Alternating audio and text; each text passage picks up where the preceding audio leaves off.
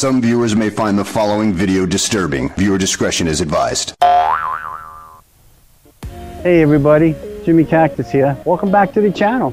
Well, today we're going to go through what I call the 3 mortal sins. Okay, I didn't get these actually from the Bible, but I'll tell you briefly what they are. First mortal sin is, and especially if you're married or you have a sister or you live at home with your mom,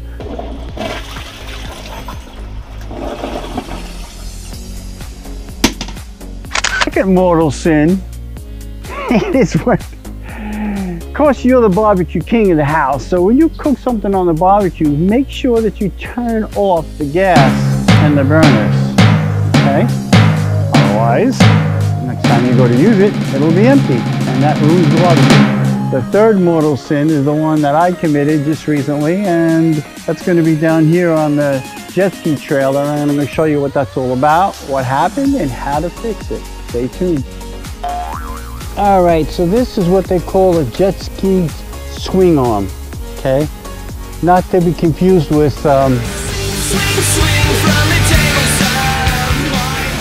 most important thing is that once you got your trailer hooked up to your truck or wherever you're going to pull it with, you have to move the swing arm into the up position, okay, from here, okay?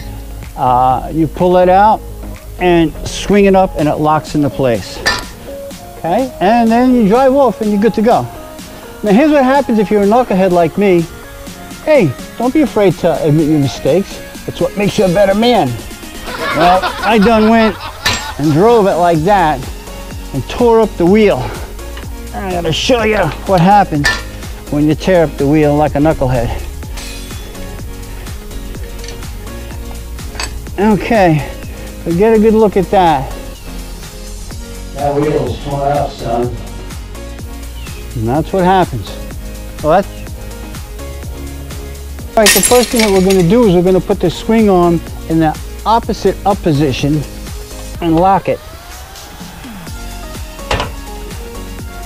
Then I went and on Home Depot online got me this badass replacement wheel.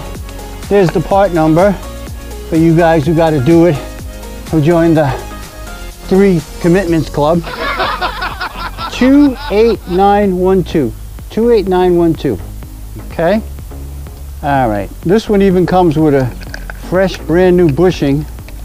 What you might want to do is maybe try it out first, just to make sure it's going to fit on there. Let's see.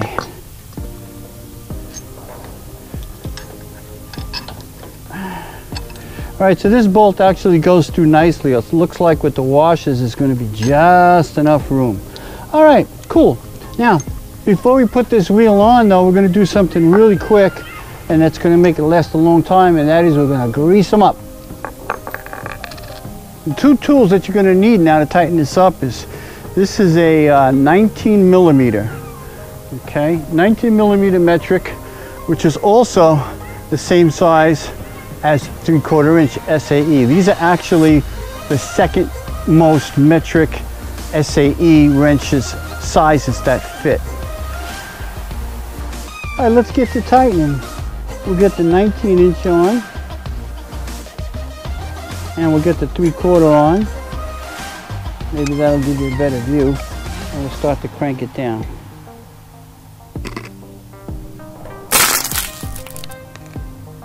Now you notice as you're cranking, it's actually going to squeeze the flange in a little bit more and give it a spin to make sure it's spinning free. Okay, so far so good.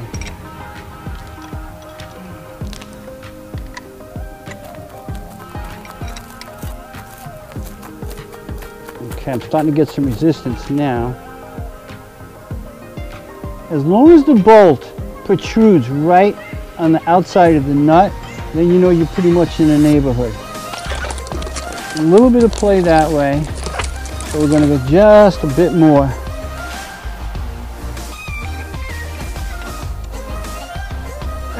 Okay, that's nice and snug. And look at that wheel, how free she turns. All right, now the most important thing with these swing jacks is when you're done,